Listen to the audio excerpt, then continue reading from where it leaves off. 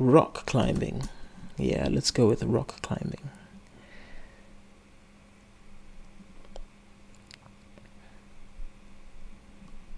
Any good images? There we go. See if it can get this one. Open a new tab.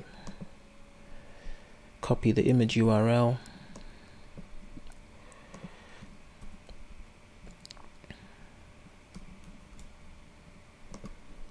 And let's see what happens.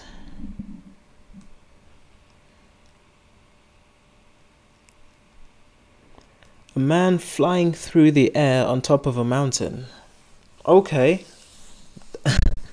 It's not entirely, I mean, it is, okay, it's not correct, but you get the idea. It's made an estimate of what's going on. First of all, we've got a woman in that picture flying through the air. Maybe not quite accurate. There is a mountain in that picture. So, yeah.